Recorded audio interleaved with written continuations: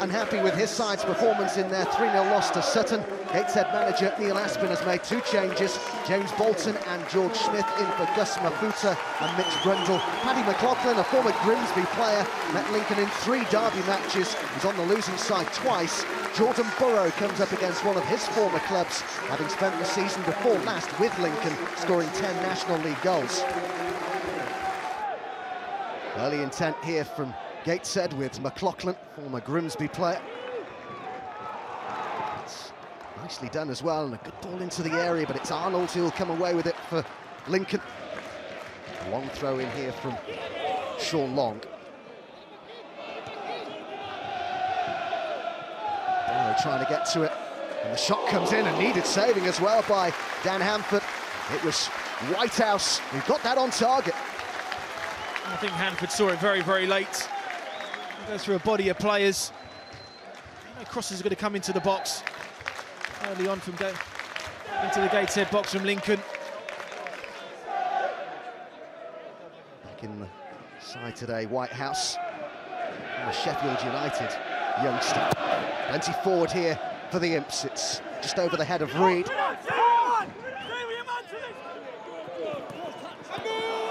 Like a handball by George Smith, but they're allowed to go on. Burrow.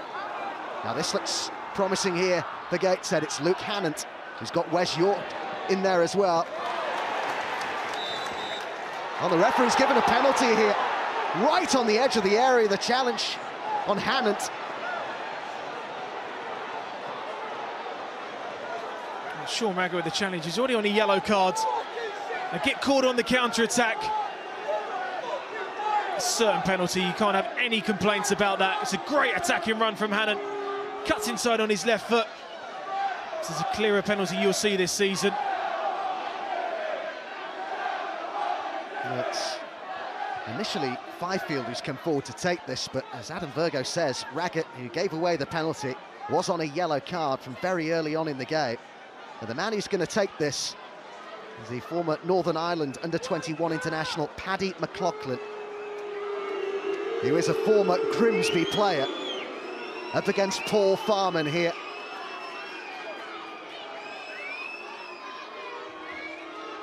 Here comes McLaughlin, and in it goes. Sent Farman the wrong way.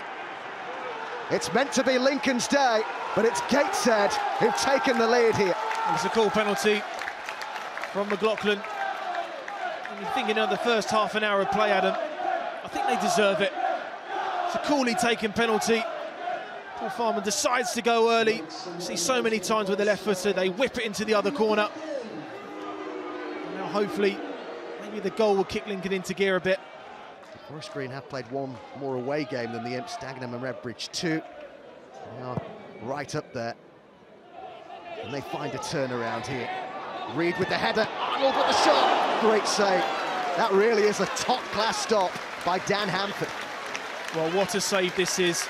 And what makes it a brilliant save is Nathan Arnold decides to hit it across him, so Hanford's going one way. If you stick out an arm, you've got to be strong with it. Great chance there for Lincoln, but give credit to the goalkeeper. That's an unbelievable save. Brought back into the side just recently, Dan Hanford, after an injury to James Montgomery. That really was a wonderful stop from the former Carlisle man. What can Lincoln do from the corner, though? They've got plenty forward. Fifield got his head to it, and George Smith did. Long with the throw in here. There's the half-time whistle. Just the one goal then separating the sides at the break, scored against Lincoln by a former Grimsby player in Paddy McLaughlin. Lincoln must come from behind. McLaughlin, whose goal still separates the sides. George Smith finds McLaughlin again here. Cross far too deep. It will be kept in here by James Bolton. And now Wes York. Bolton trying to get it into the box here. Has to go on the outside of Habergam, who recovered well. Well, they will get a lot of joy now. Gateshead down the flanks. So the 2 narrow midfielders, and Giannelli, Reed and Marriott just really playing high up wide, and Nathan Arnold in off the line as well. So Tranmere leading against Guiseley. That's the effect that it's had on the table. Just 2 points in it as it stands, but Tranmere have played a game more than Lincoln. But it would make it that little bit more nervy again, wouldn't it? Well, certainly their record at Sincilbank has been absolutely superb this season, and you still feel that they will get the job done. Badly over hit. Just kept in though by Liam Hogan. A tangle with Reed. The referee right on top of that situation. I really hope I'm not seeing what I saw on my first reaction there from Matt Reed.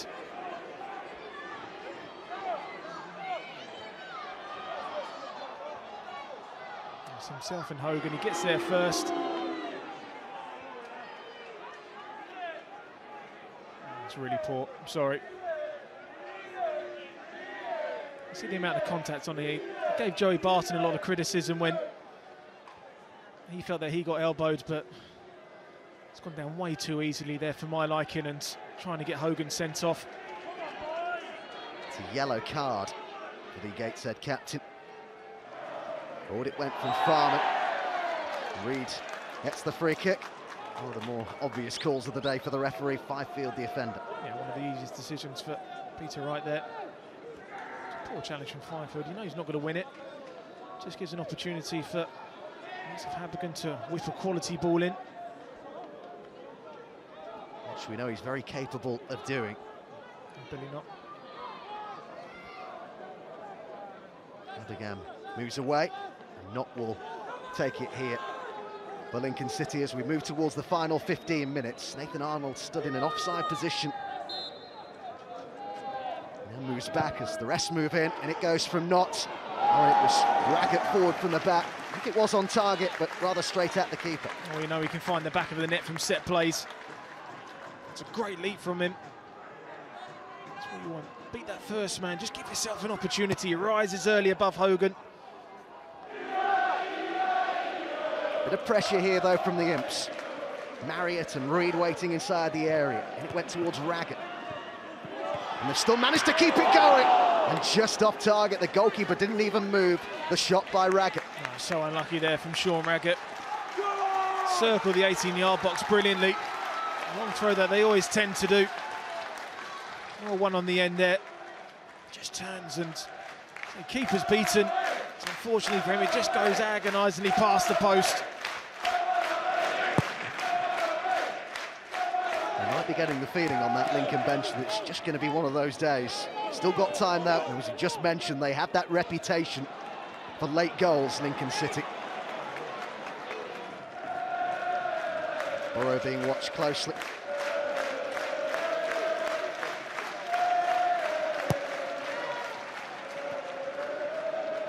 Chance to cross for Hannant. Oh, Burrow's gone down there, challenged by Woodyard. Oh, and it's just wide.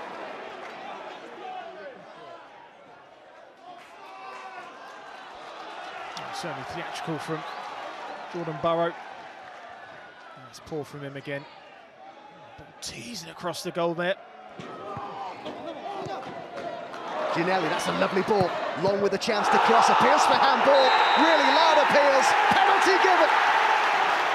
A penalty to Lincoln City with a minute and a half of normal time remaining. Fifield it was who handled inside the box. Oh, it's a great decision from the linesman. It's a clear penalty. He sticks his left arm out. You cannot have any complaints with that whatsoever. Actually quite a poor ball from Long, but doesn't matter. It's hit the arm, and an end to the game we could have here, Adam. It's Matt Reed who will take it. He's only scored once in his last 12 league appearances, but what an opportunity here for Lincoln. Up against Stan Hanford. It's Matt Reed for Lincoln. Equaliser. Matt Reed's 15th league goal of the season. And Lincoln City, a side who just never know when they're beaten. Yet again, they've got a late goal. Well, you just do not save those penalties. Dan Hanford goes the right way, he goes early, but the penalty was that good in the top corner from Matt Reed. They haven't been at it today, but we said time and time again, you find a way of getting something out of the game. Could be a big 5 minutes now. Now can the Imps win it?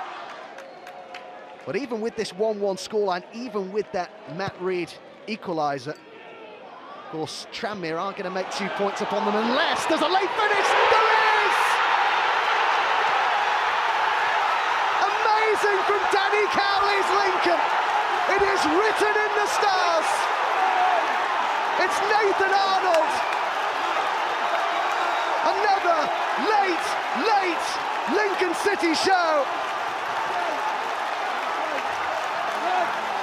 What a story, what a team, what a turnaround. Well, this is what all great sides do that go on and win league titles. You never ever give up. I said if you have that one chance, you take it. And again, you'll be looking at Matt Reed to win that flick on. He just runs off Hogan, but that is a quality finish from Nathan Arnold. He hasn't been at his best today, but that's why Dan Cowley kept him on, because he knows he's got that bit of quality to give his side the lead. A player signed with the help of money raised by the supporters last summer. A player looking for his third National League promotion in 4 seasons with 3 different clubs. He knows how to get up, and he scored a big goal there. Well, there were 4 minutes of added time. We're into the 6th here. Breathless stuff. It's great watch, isn't it? Really, really is.